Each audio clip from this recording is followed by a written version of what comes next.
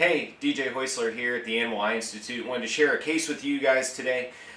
Today is a 15-year-old cat named Sienna, a domestic short hair that had eardrum surgery and ear polyps removed a few years ago.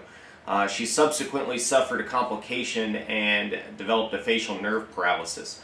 So she's unable to blink her eyelids. Her cornea has dried out, has developed a corneal ulcer, and she's been unable to heal over the last couple months. We've treated her with antibiotics, we've done some debridements with Q-tips, and she just won't heal, so time to think a little bit outside the box on this one. So we slotted her in for surgery. We're going to perform a corneal conjunctival transposition where we're sliding some of her cornea in. That way we're sliding fresh cornea in over the diseased portion.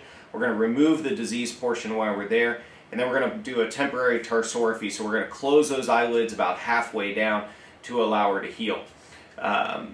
This is all being shot through a Leica F12 as well as recorded through a Metacap MVR Lite. I hope you guys enjoy. If you have any questions, let me know. Take care.